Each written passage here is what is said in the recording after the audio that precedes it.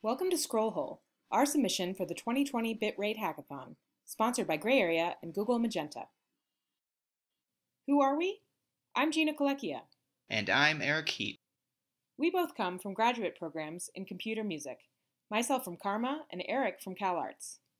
For this project, I took the lead on audio playback, sound design, and the overall concept, while Eric programmed the visual animations and handled the timing. Here's how we made it.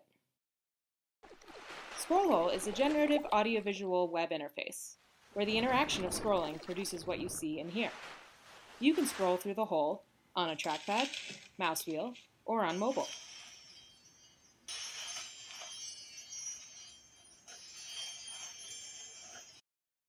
The speed of scrolling determines many things about the audio playback, which is made up of 3 tone.js grain player objects.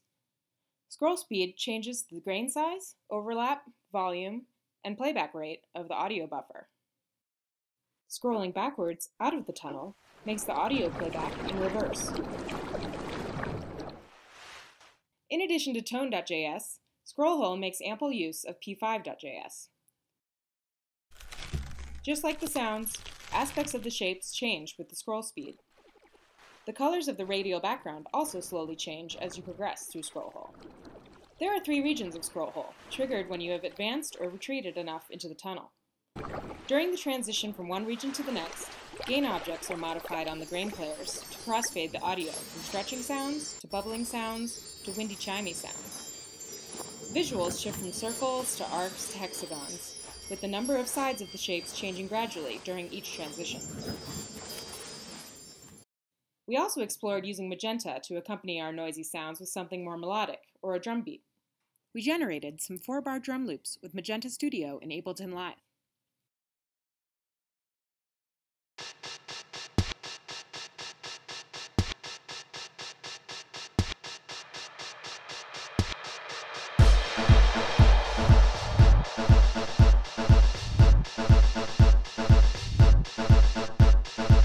But ultimately, we thought it would be cooler if instead the machine learning was done in real time with magenta.js. We ran out of time to implement this accompaniment, but plan it for future work. The shapes could represent a score, where clicking on the circles or hexagons or arcs could turn notes on and off, with the sequence repeating visually every 4th shape or beat, and your position in the tunnel determining the position of the playhead. Then, magenta.js could accompany the user's input sequence with patterns using its generative RNN models, JumRNN and Groove. Furthermore, we felt the sound design of the granular synthesizers sufficiently captured the chaos of the visual animation. That's it! We hope you enjoyed our submission. We'd like to especially thank Miles Borens for help with Node.js and Alan Watts for help with testing. Now get to scrolling.